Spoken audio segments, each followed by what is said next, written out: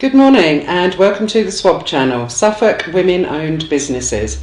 My name is Sue Hall and my company is a small company in Suffolk, Made to Clean, and the idea behind this channel is to showcase some of the amazing women owned businesses that we have here. My guest this morning is Jane Hamerton from janehamerton.com. Hello Jane. Morning Sue. Good, now, thanks for coming along. Now Jane's business is very unique, not just in Suffolk but everywhere else, because you hand embroider towels, don't you? Yeah. How did that start for you? As a little girl I've always loved to sew, and when I was in London and had my first baby, Isabel, I wanted to give friends of mine presents, and I'd seen this in this shop in Chiswick, a beautiful personalised handy applique towel, and I thought, well, I could do that, and started to give them as presents to friends, and a business was born really, because people liked them and then asked me to make them for their friends. And when I moved to Essex with my two young children, I started doing craft fairs, and still gave them to friends and family, and gosh, 25 years later I've now got an online shop. So that was an interesting journey for you, wasn't it? Because for a long time it wasn't a business as such, it was a hobby that paid money, really. So when you officially made that kind of grown-up leap, when was that? It was when I turned 50. The children, we were sitting around a family meal, and the children said, "Mum, you've got so many customers who really like what you do, friends and family. Why don't you do something with it? Why don't you set up a business?" And I thought long and hard about it, because I feel bringing up a family is very important, and I didn't want to detract from that. And what I do is very labour intensive. So I thought, well, they're growing up now. I'll give it a go. And so decided to set up a company and do things, properly. And it's been an exciting journey. Let's have a look at one of your towels in a bit more detail.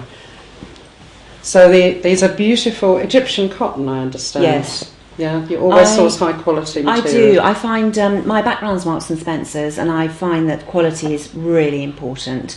Because I think if you're selling something, people have got to know that it lasts. And so I wash the fabrics beforehand to make sure they don't run, and the letters have to be cut very well. It sounds easy, but it is an easy process, but it's a difficult process to do well. Then they are appliqued with a domestic machine, and I can do a gift wrapping service as well. And people tend to ask me to do strange things. You've got the towels on the site, on the website, and the colours. But for example, last week I was asked to personalise pinnies for somebody. Someone was having a birthday party, and so they wanted an apron. Lots of different things. Yes, I think when you sew, you're always asked to make things, which is really fun, which is great fun. I love that bit, and I would like to grow the business and do other things as well. Oh, so the business has got a plan for the future. Yes. That's exciting. Yes. So, I mean, taking it from what was just a hobby and a passion for sewing, obviously, into a fully sort of e-commerce website, if you like, that was a huge leap. And you're one of these women that I like to call the tabletop women, because you start it literally in your kitchen, and it just grows from there. Yes. And how many people have you got working with you now? I've trained up 3 people. I found that bit hard, and I was on Radio Suffolk, and I interviewed about 70 people, all of whom had skills. But it requires more than just skill, because you're up against a time frame, so a little bit of pressure, but not too much. And it takes, you can tell by someone sitting at a sewing machine whether they're going to be good, whether they're going to want to do it. Anyway, I've got 3 lovely sewers, and so between us we fulfil the orders, and I would like to grow that very much so, because I haven't tapped the market properly yet. This is the thing, when you start to outsource, you can't compromise the quality, can you? So you've got that quality control is paramount. But for your customers, you've established a level of service now and quality. Yes, and my name goes on it. I hand personalise the note that goes out, that it's made by whoever it's made by. And if there's a problem, then they can come back to me. And luckily, I don't get people coming back to me. And if I do, then they get one back straight away. Or if the towel doesn't arrive because it hasn't, as in the case of one to South Africa, I said, don't worry, we'll sort it out, we'll get another one out to you. So there's no quibble about the service and what my customers get, which is why they come back to me, which is really nice. Regular watchers of the S.W.O.B channel know that I run the Ipswich branch of Wire, Women in Rural Enterprise, and I know you found Wire very early on with your business. And how has that helped you? Oh, I think Wire had literally changed my life. I was so lucky because I met a room full of women who had small businesses. I was feeling very nervous about setting up a business. I felt very unconfident. I didn't know what I was doing. So it's been a real journey for me. And what it's taught me is everybody is in the same boat. Everybody has different skills. So you can call upon and ask people for information, which has been literally vital to my business and hopefully the success of it. I can then pass that information on because I've made loads of mistakes.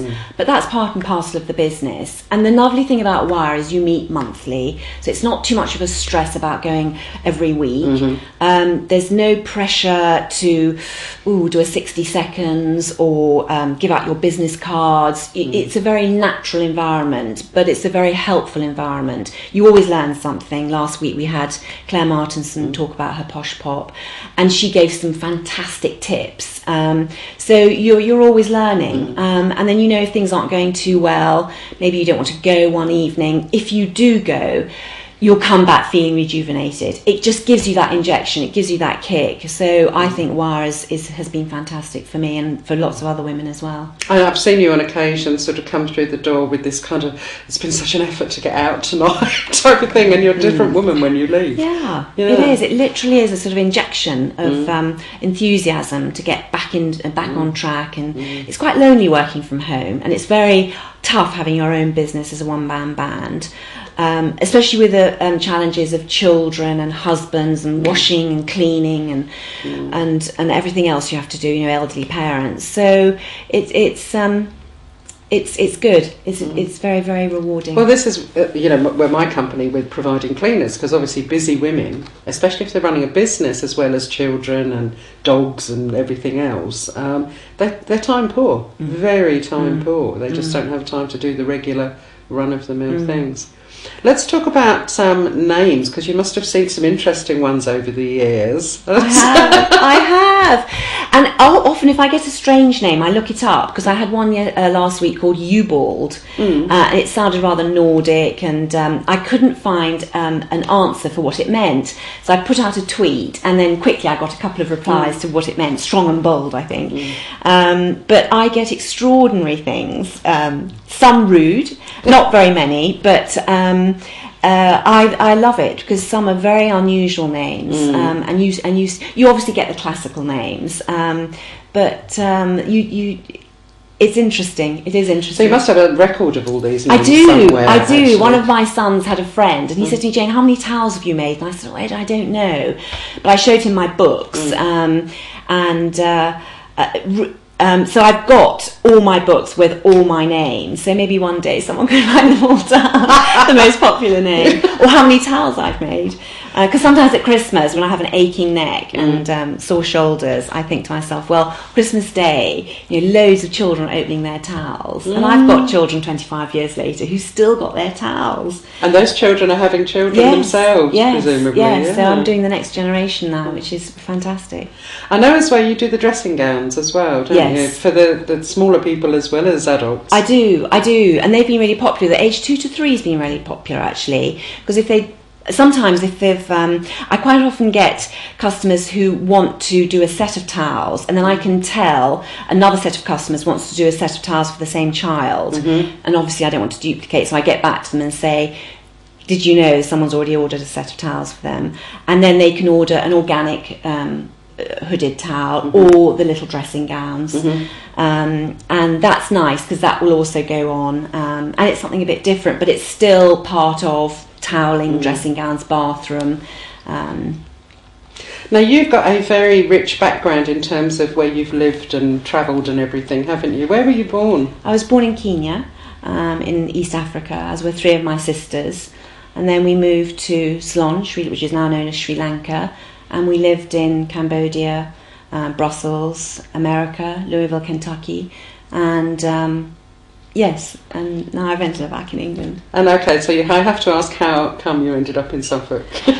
I married an Englishman. I was going to go and live in Brussels and set up a company in Brussels, and I never got there because I'd met a man, and 5 days later he asked me to marry him. Ooh. And I said yes, please. After 5 days, yes, a whirlwind romance. Yes, and he'd never lived out of the country, and yes, we were destined for Essex, where my 2 children lived for many years, and then we moved to Suffolk about 5 years ago, which I absolutely love. Oh, it's amazing. I mean, I just think I've been here 6 years, and so we're about the same time, and I'm still discovering the delights of it, really. There's so many hidden gems. Yes. And, we're great at so many things. Oh, there's so many small businesses, foodie companies, yes, and lots of talent, lots of art, drama, Well, I know that aside from running your business, you have a real passion for trying to bring sewing skills back into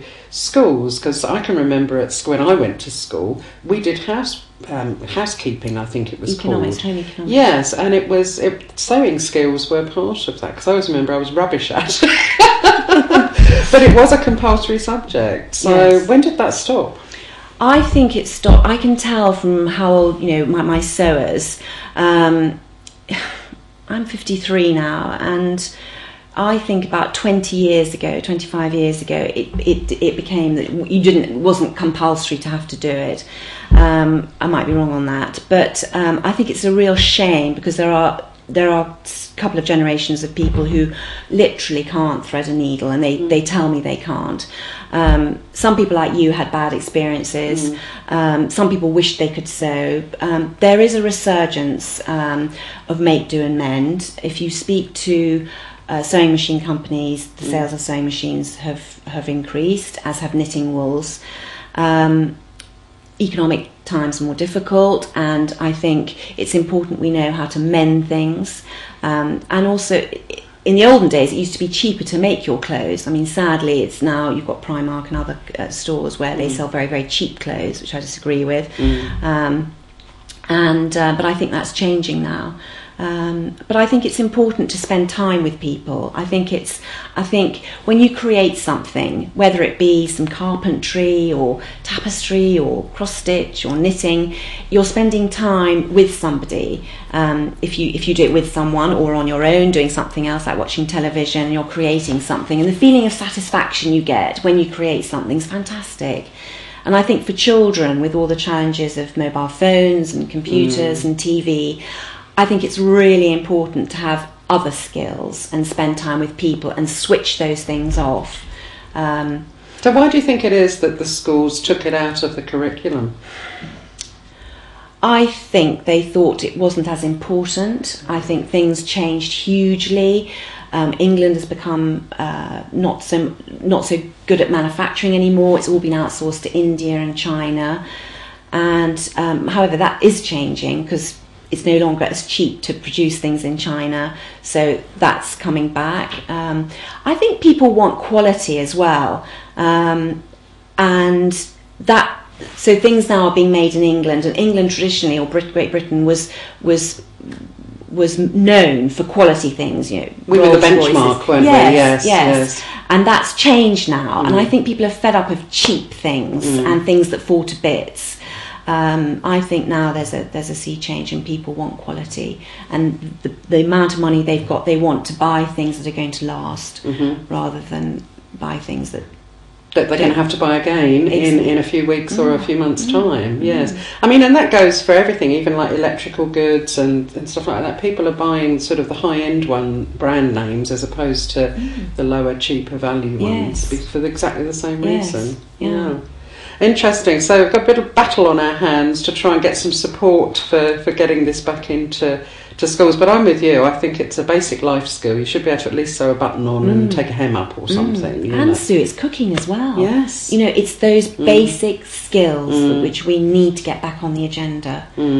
I feel really strongly about it. Well, no, and I think you're not alone there. I think a lot of other people are trying in various ways to make people realise the importance of that, because these generations now, like you say, they've got one screen in front of them all the time. It's either their phone or their laptop or their netbook or their iPad or their computer screen. They're playing games on computers at home. They're becoming antisocial as opposed... You know, social media always makes me laugh because it's almost antisocial as far as some of them are concerned. But I know social media has been very good for your business, hasn't it? You've got clients off it, as well as, you know, you've been had some support over it. When did you first start being a tweeter? I went to a Wire meeting and there was somebody called Ian who gave us a lecture. I had dabbled in it and I didn't like it and I left it alone. And there were a lot of women in the room who were tweeting. So I thought, well, I know some people in here. Maybe I'll start to have a conversation with them.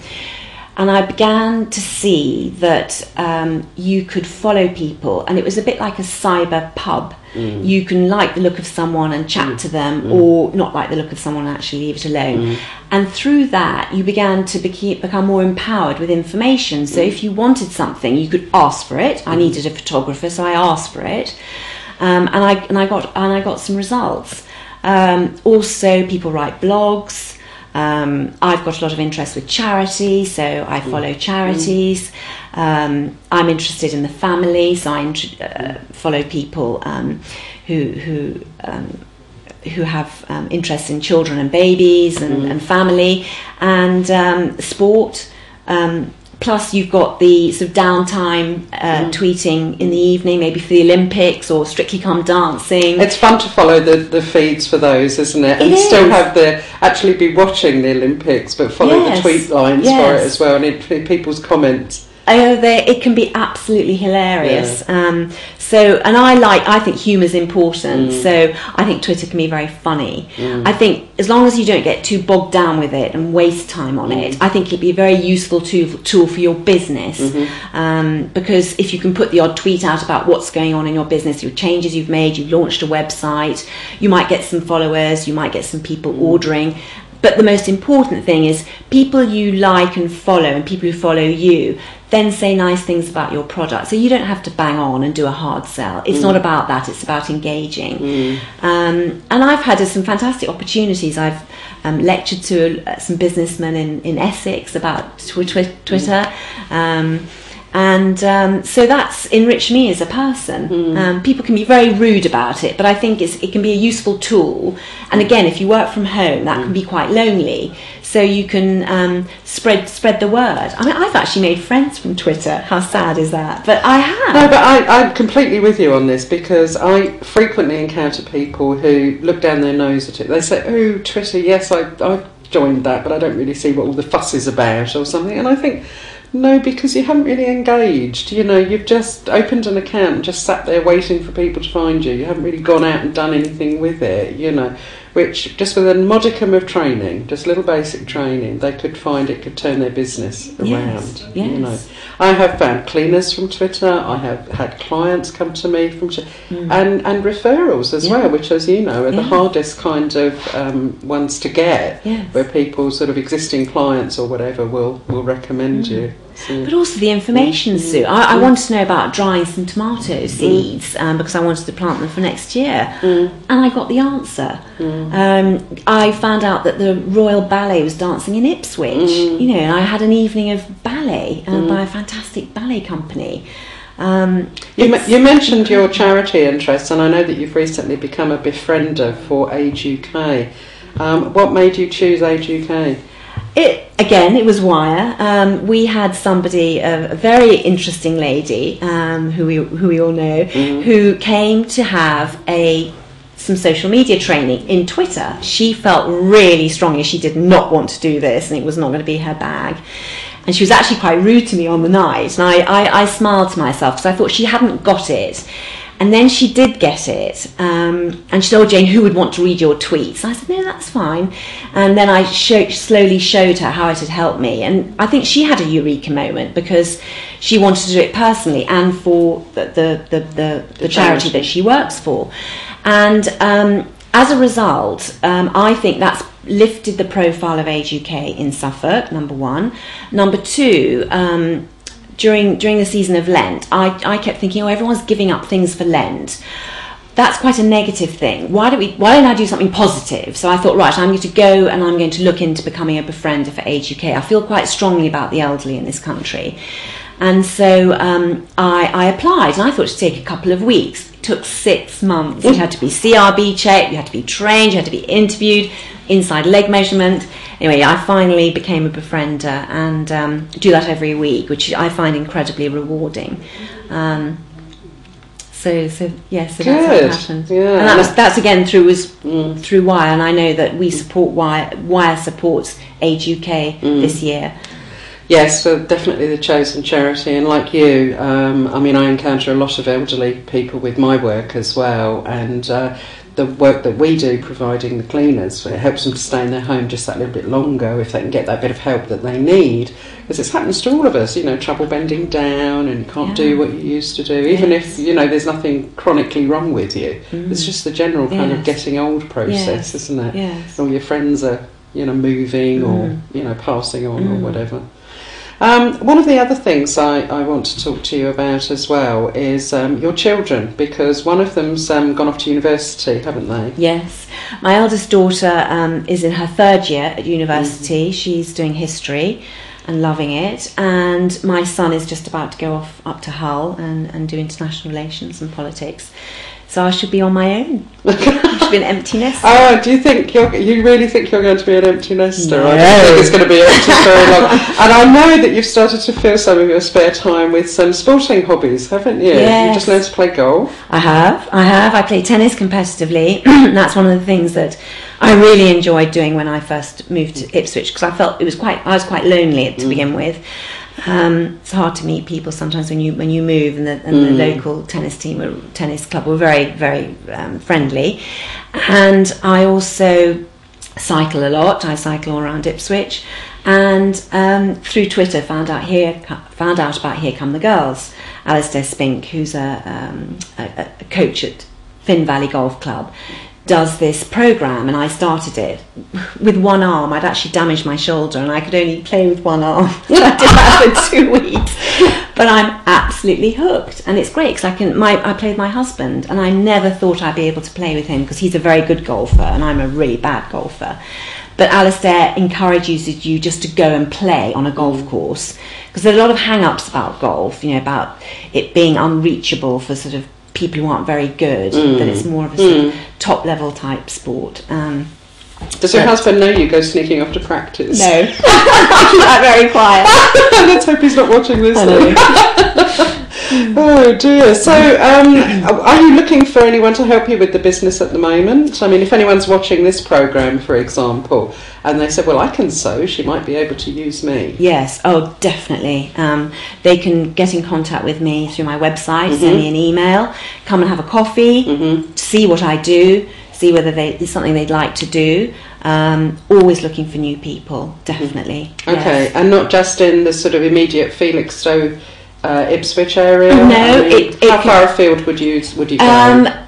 Basically, Felixstowe and probably about 10-15 miles. Petrol's very, very expensive, so that is always, you have to be aware of costs. So what we do is we sort of, sometimes some of the girls come to me, or I go to them, or we meet halfway. So the closer the better, but I certainly don't rule out. One of my ladies who I used to use was in East Bergholt, and it was near the Colchester border. That's probably about as far as I would go. That's still a fair distance, isn't it? Yeah, 20 to go miles. around. So yes, anyone watching this, if you are a dab hand, if you can remember how to sew from your school days and you've been keeping it up since then do contact Jane. What's your website, Jane? It's janehamerton.com. That's with one M. All one word? Yes, okay. but if you Google Jane towels, it'll say, "Did you mean Jane Hamerton?" Yes, the Suffolk towel lady. Yes. They get called the cleaning lady. Yes. So there are worse things to be known by, I think. Yes. So Jane, I'd like to finish with just some random fact you'd like to share with the audience about your life. Anybody famous you've encountered? Well, one day I sat round a table in a ski resort, and my children will laugh at this because I have no idea who a lot of famous people are, and I sat beside this man and I asked him what he did, and I could see people blanch at the table. He was I don't know if some of you know him. He was Konrad Bartelski, a very famous skier in the sort of 80s, I think it was, and people just said, "Oh, Jane, didn't you know who he was?" And Konrad Bartelski. I'll have to go and Google him now. I don't know who he is either. Right, well, here we go. Mr. Towel is going back to Miss Hamerton. Thank you. Thank you very much for your time this morning, Jane. It's been really interesting. Thank you, Sue. Thank you for having me.